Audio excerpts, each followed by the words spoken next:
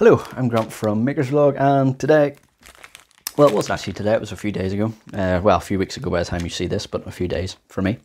I put up a video showing off some of my amateur radio kit, and I was pleasantly surprised with the amount of responses that it got. It was quite popular. I had more amateur radio people following me than what I thought, or at least a few more. There's also a few that I know in real life who follow the channel now. Did not see that one coming. They know who they are. Boutjes. But I had a few people asking about, showing an actual build of a kit, and I know I've been very bad at that so far, of actually showing the build process from the whole way through, mainly because I record all these on my phone, and it's a pain in the ass to record soldering in each bit, and it's a pain in the ass to edit as well. But people have asked for it, so I thought I would do it, and I thought a good one to start, mainly because it's the one that I have lying about, is this. And this is a Pixie kit. Anyone who's in amateur radio will have heard about these. They are very cheap. They're a couple of pounds-ish, maybe a bit more. They are cheap HF transceivers, so pretty decent for the price, but I mean, they're for the price it's amazing, but as an HF rig they're next to useless. But for anyone who's wanting to get into kit building and stuff like that, they are fantastic practice. They are that cheap, and you get that many components with them. They're even good to get just to get some spares of common components, because most of the components that are used in this are common in a lot of different transceivers. So it's even good for spare parts, but it's definitely good for practice. It's a 40 meter band radio, so 7 megahertz range ish. It's quite limited in its range, and it's CW only, so it's Morse code only. But again, I wouldn't be getting this with the expectation of actually being able to talk to anyone. I don't think I've ever managed to make a contact on one of these ever, but there are people who have, and there are modifications that you can do to this that make it a lot better on receive and transmit, even giving a bit more power. And if you are going to transmit using one of these, you're going to need to build a low pass filter, because spurious signals are just everywhere on this thing. You'll be transmitting on 7 megahertz. There'll be someone in the 2 meter band will hear you on this thing, for flip's sake, if you put too much power into it. So yeah, be aware if you're going to do any modifications to this and make it better, a low pass filter is definitely going to need to be one of them. I did have someone query on one of the videos, saying that maybe this isn't a good thing for a beginner, because a foundation licensee can't build kits, and that's incorrect. A foundation licensee can build kits. What they can't do is, I can see he's going to the comments right now frothing at the mouth. But they can't. You can't design and build your own transmitters. It's very specific in design and build your own. It does say that if it's from a kit, you can build it. If it's a pre-designed kit, you can. It's the actual design of the transceivers that you're not allowed to do as a foundation licensee, because unless you work in the industry, you won't know enough about them to be able to build them effectively and without causing interference, which is the big thing. So you can build from kits, so no worries there. So right, let's get in, and I'll show you how to build this. Okay, so the Pixie kit, this is it in its entirety, and the good thing about this is, because it's quite a small kit, all of the components are quite nice and neatly bagged up and ready to go. So you've got your resistors in here, capacitors, and then in here is sort of miscellaneous one-off components. So there's only a couple of each item in here. So like your crystal, your IC, stuff like that. If you don't know what those components are, don't worry, we'll go through them. Then over here you've got your hardware, so potentiometer, not really hardware, but potentiometer, power jack, audio jack, and a buzzer. And then got an acrylic case. Won't be worrying too much about this, mainly because I've stolen the screws out of this kit. I said before, these kits are good for spare parts, and case in point, I stole the screws and feet to put onto this auto tuner that I'm in the process of building, just to get it, just to raise it up so it's not sitting on the workbench. And then the important bit, the PCB. If you've never built a kit before, the PCB you'll see here has what's called a silk screen on it, which has effectively labels, so everything is labelled as to what is what. Starting off, you probably won't recognise some of the symbols, but you get to know them fairly quickly. They're not difficult. They look, in most cases, like the component. So this here's a little rectangle R1, that's a resistor. This one here is a little rectangle with a dashed line here. That's a diode, and you'll see that whenever we get to putting the diode in, that is what the diode looks like. This kit has instructions online. They're quite good. I'll put a link to them in the description. I don't usually run through them for this particular kit. If you're building a larger kit, I do and definitely follow the instructions. But for this one, because the components are so simple, all I work off is this sheet here, which is the list of components, and it basically tells you that resistor 7 is a 10 ohm resistor, resistor 4 is a 470 ohm resistor, and I just line that up with what's on the board. So I look for R7 and I match that up with the correct value resistor. Now, for the resistors, don't worry too much about not being able to read the color code. Because if you have a multimeter, which you should if you're building this, really the equipment you need is a multimeter, ideally, and a soldering iron and some solder. That's all you need. You can do this without a resistor, but it means without a multimeter, but it means that you're going to need to be able to read the resistor values. If you don't work in the industry, it can be quite strange to look at. I generally don't. I just measure them. You can read them, and there is a chart in the instructions that tells you how to read them, and but generally I check them anyway just to make sure. Checking them individually sounds a bit fiddly, but bear in mind that there are not a lot of resistors in this kit, and usually whenever you get a kit, the resistors will be in a long strip, and they'll be labelled. So all the 1 kilo ohm resistors will be in a strip, and it'll be labelled as 1 kilo ohm. All the 10k resistors will be in a strip and labelled. Generally, I still go in and check at least one from each strip to make sure that they haven't been mislabeled or anything like that. But it's not individually checking hundreds of resistors. You don't need to. And for this one, there is only a handful, and usually they give you a few spares as well. How you want to start is entirely up to you.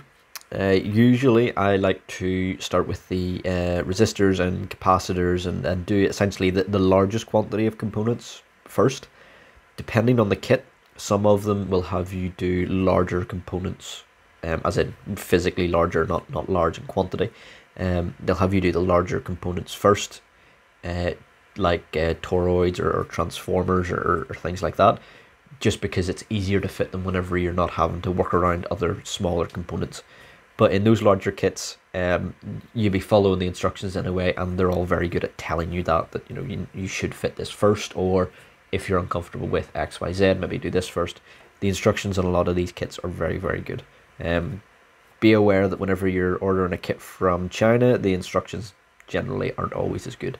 This Pixie kit is the exception, because it's been around for ages and it's been modified and changed and tweaked 100 times over. So for this kit, the instructions are really good, but if you are getting something else from China, they may not be. So a little tray or container of some shape or form is quite handy to keep all your resistors together. I don't have one, but I'm not too afraid of losing any because I have a ton of spares. If you don't, put them in a container so you don't lose them. And the way that I do these is effectively I just take a random one out, measure the resistance, and then line that up with this sheet and find which value it matches and fit it. And then I just go through and do them all, and I cross them off as I go. Yeah, so that's the 470 ohm. So that is, if we look at the sheet, that is resistor 4. So you find that on the PCB. If your eyesight is not fantastic, you may want a magnifying glass, but there it is there. That one there, is R4. And doing these kits, like I said, a lot of people get concerned about doing them and worried about building them, but it is just a giant jigsaw puzzle. That's all it is. So that's it. Once it's in, and then just bend the legs ever so slightly so that it stays in place. And we'll do that for all the resistors. So that's all of the resistors in place. And what you can do here is you can either now go in and solder all of the resistors, or you can do the capacitors as well. I like to do the resistors now just because I found if there's not too much on the board and I'm soldering everything, I tend to miss connections.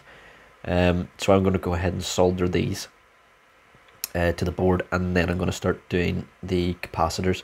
As I said, they give you plenty of spares. That's how many is left over. I think they nearly give you 2 of each resistor. So again, for spare parts, these kits, very handy. So let's flip this over and start soldering. So this is not going to be an introduction to soldering, because there are people who do it a hell of a lot better than me. But just as a quick show, basically all you do is you apply the heat, bring in the solder, blob the solder on there, and take the heat away. It's nothing too difficult. So apply the heat, blob the solder, and that's it. Easy as that. The idea is to do it as quickly as you can within reason, so don't hang about if you don't need to. It doesn't matter too much for resistors and the likes, but for anything that's potentially sensitive, so the likes of an IC, and it's an integrated circuit, or some transistors, generally they don't like too much heat. So try not to get too close to the fumes. They are not good to breathe in, and really if you're doing this for any length of time, you should have a an extractor fan of some shape or form. Doesn't have to be anything fancy, even just a desktop fan that's blowing the smoke away from your face is sufficient.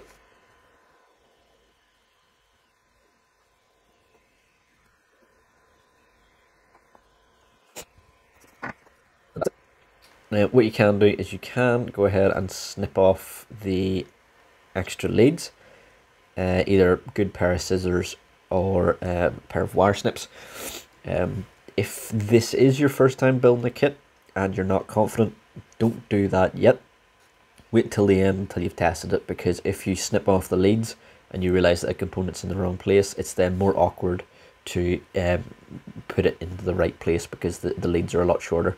Whereas if they're still the same length, you can take them out and put them back in rather easily. So, capacitors are now in here, and these are a lot easier than the resistors because you don't need to check their values necessarily, because they are all plainly labelled. You'll see here C1, C10 are 0.1 microfarad. That number 104 corresponds to a number actually on the capacitor itself. It might be very difficult for you to see that. It is quite small, but it is on there, and if you've got a magnifying glass, you'll be able to read it quite easily. So that is a 103, and that's them grouped up there. So let's add these in now. That's it. That is all of the capacitors done.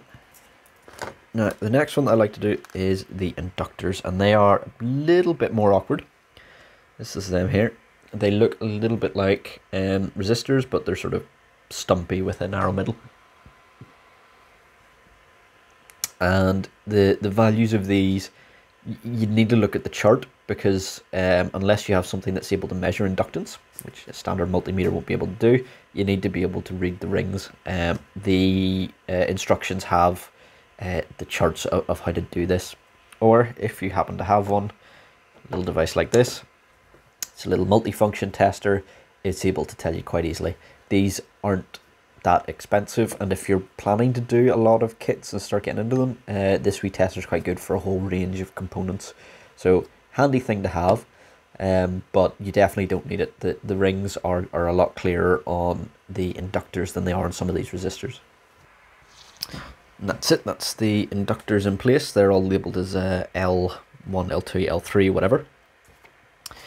The next thing that I like to do is the electrolytic capacitors. Now, a point to note with these is that they have a polarity, so they have a right and wrong way of going in.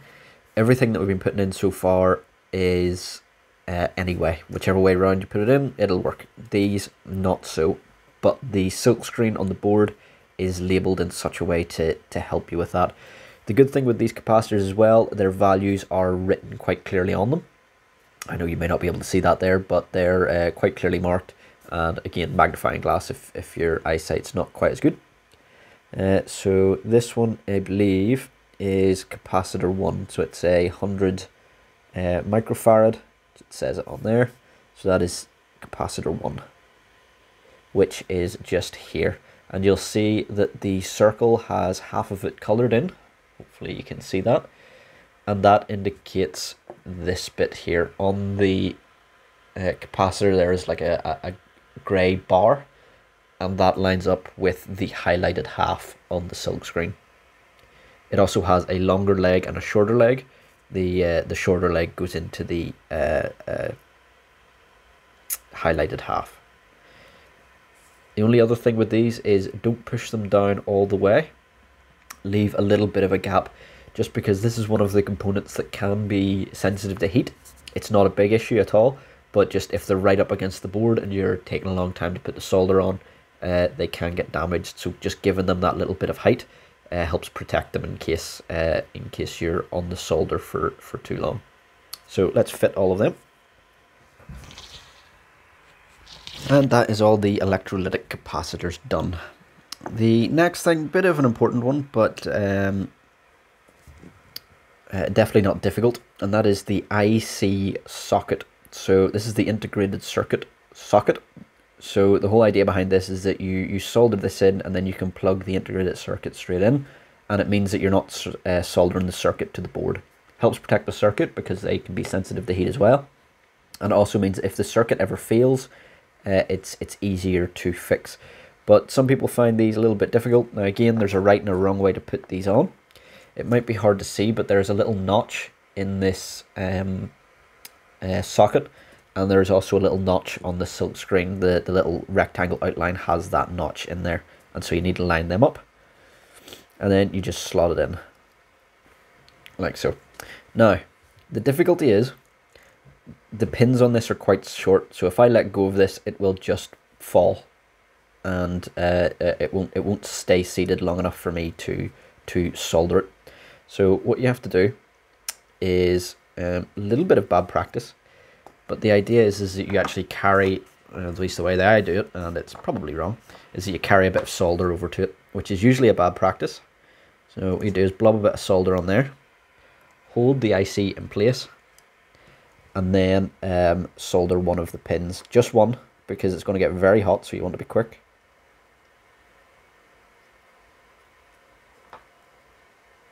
Like that. Not very neat, but it'll do the job, and that keeps it in place long enough for you to actually solder it. And then whenever you've got the other pins soldered, come back and then tidy up that first one. And that's it. And that is the IC socket ready to rock. Don't slot the IC in yet. Generally I leave that till the end because we're still going to be soldering, and we don't want to risk potentially damaging it from overheating. It's unlikely, so it's not the end of the world if you have already slotted it in, but generally I leave it till last. Okay, the next thing that I start to put in is the transistors. And there's a couple of different types, but they're all fairly well labelled. For the only awkward one here is D1, which is a bridge rectifier IC. And it looks like this. It's a little round thing with 4 legs, one of them longer than the other, and it lines up to this little rectangular circuit here. Now on it, it's a bit hard to see here, but it does have a plus and minus, and that lines up to the plus and minus on the board. The long lead is the positive. And that's it. So now, because we're nearly on the home stretch, I start putting a few more components in before I flip over to solder it. So the next thing that I'm going to do is D2, which is a diode, which is this little boyo here, I believe. Let me just double check that. Yep, which is this one here. Now, I've actually just noticed that this one is damaged. You can see there it's been chipped away, and I don't actually have a spare one of these. I'm not going to be using this, so I'm just going to solder it in place and make a note. I can fix that later. It may still work, but it just looks like the outer casing has been damaged. So that's something to check. So I'm going to bend the pins, and this is D2, which goes here just beside D1. And I'd said before about that little band, and you can potentially see there the little grey band there on one side of the diode, and that's, you need to line them up. So that's that one in place. So I'll score that one off too. And then Q1 and Q2, which are triodes, which I think is actually incorrect, but well, yeah. A triode to me has always been a glass valve tube. If you Google them, you'll see them, but this could be a new variant. I'm not sure. But there are two different types, and they are labelled. It is written on the flat face. It is a bit hard to see. So this one is 9018, so that is Q1, which just goes in here. Again, there's a right and a wrong way to put this in. The silk screen matches the shape of the transistor, and in this case the flat edge. So line up the flat edge on this with the flat edge on this PCB, and you won't go too far wrong. In some cases you need to bend the pins just to stretch them out so that they fit. And then this is Q2, which just goes in just beside it there. Again, making sure to line it up. Next diode is D3, and this is a little glass diode. See it there, and on it, it has a little black band. It's probably quite hard to see there, but that lines up in the same way as the silver band of the other one. That's that one, and then the last one is the LED, which I'm sure a lot of you are probably very familiar with. It's a light emitting diode. And it goes here, and again there's a small flat edge on the diode on this LED, and you line it up with the flat edge on the silkscreen. And we'll go and solder all them.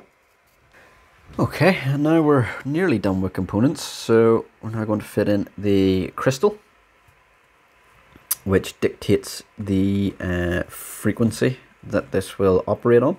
And it just goes in here. Now this doesn't matter which way around it goes. And that is the last of the main components.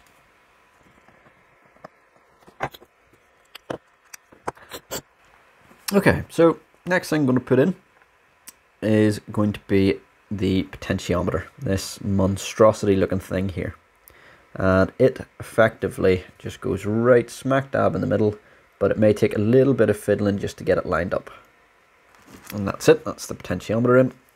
Fairly straightforward. If your soldering iron has the ability to turn up the temperature, this would be the component to turn it up a bit for, maybe to closer to 380, 390, something like that. Just because this metal case, it can wick away the heat quite easily. So all we need to start installing now is the jack, which is this little component here, which just goes in here. And this is to enable you to be able to turn on and off the buzzer playback. So whenever you key on this, it will buzz to indicate so that you can hear what you're keying. And this just has a little jumper on it so that you can disable that. Next, we're going to fit the headphone jacks, which just go on here. There's one for the headphone and one for the keyer. And that's the keyer and audio jack plugged in. Some people don't like putting this potentiometer in at this stage, because it then means that whenever you set it, it's at an angle. I prefer that just because I've found that putting these in, the keyer and a few of the other components, Having it at an angle like that actually means that they stay in place a bit easier whenever you're soldering and getting that initial connection on.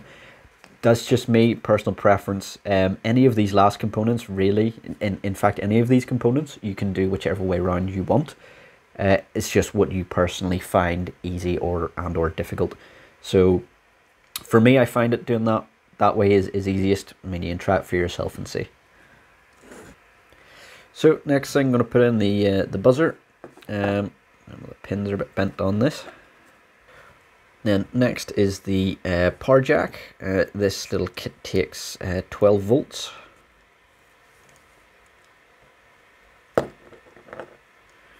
And again, if you're having trouble keeping it in place, you can carry a bit of solder over to it while you're holding it. Just make sure that if you're doing that carrying the solder over method, make sure that you go over that connection again, because carrying the solder over it can lead to a dry joint quite easily, and you really don't want that. And then lastly is the BNC connector. This one may not fit too well just because I'd already stolen the BNC connector out of this kit a while ago, and so I've had to salvage this one back, so the pins may not reach too well. No, it looks like it's going to work okay. Okay, and that is it for all of the soldering. The last thing to do is to put the IC in, and again, as I'd said to you before, there's a little notch in that, and that lines up to the notch in the socket, and it literally just slots in. But that's it, ready to rock and roll. So that's it, that's how easy it is, and this is now a small QRP, just low power, 40 megahertz, 40 meter band transmitter. This will transmit and receive. Not very well, I'll grant you, because it is cheap and cheerful. But that's how easy it is to build kits, and for practicing, these wee kits are absolutely fantastic. And for spare components, like as you've seen during the build of that, I'd stolen parts of this for other projects, left, right, and center, and I have a couple of these. They're very good bits of kit. So that's it. If you've liked, subscribe, all that good stuff, and if you want to see more radio related projects, let me know in the description, and if you have any ideas of stuff that I can do, let me know, and yeah, I'll get cracking with them. Cheers.